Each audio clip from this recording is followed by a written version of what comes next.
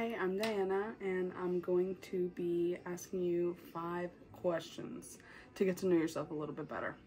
Okay, I have some stuff written down here. Okay, number 1, what is something you love about yourself? What I wrote down that I love about myself is I love how understanding I am and how spontaneous I am. I do love that because I love surprises.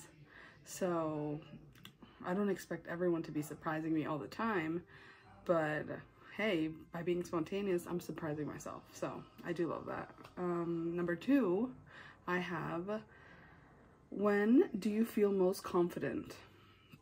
I feel most confident when I'm nice and clean with an outfit of my choice.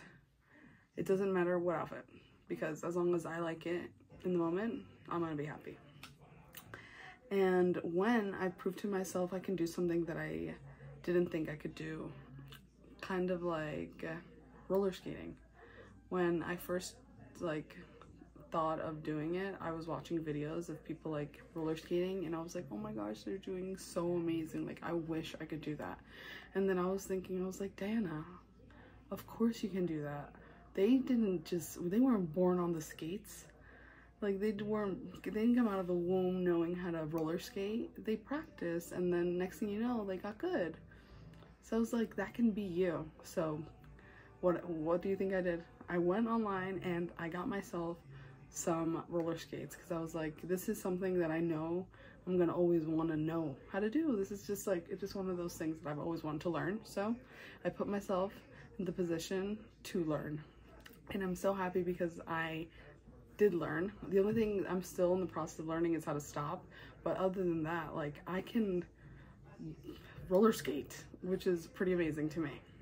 Okay, number 3, what is something I should forgive myself for?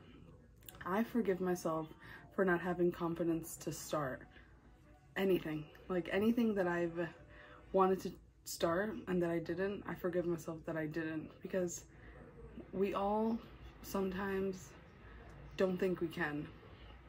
That used to be me a lot. I used to feel like I had to wait. I had to get older. I had to know more. And now I'm like, what? I don't have to know more. I have to just start so that I can know more. And I'm happy that I do know that now, and I forgive myself. And that's it. Okay, number 4. What is the most important thing a person can do in life? And I said, live with a purpose and have no regrets. So I just mean the fact that anyone can do anything they want to do. And same thing with me, I can do anything I want to do.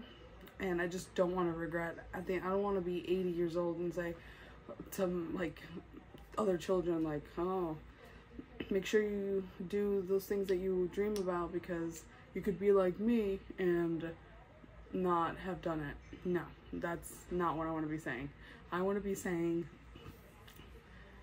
I'm 80 years old and I've done everything that I've ever wanted to do, and I still have new goals, because if you don't start to do the goals that you have now, it's harder for you to get more goals because that one goal is still on your mind.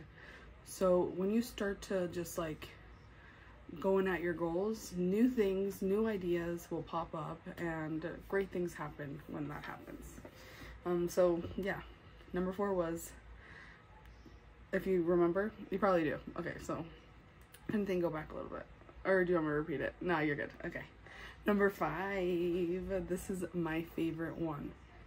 What would you do if you knew you couldn't fail?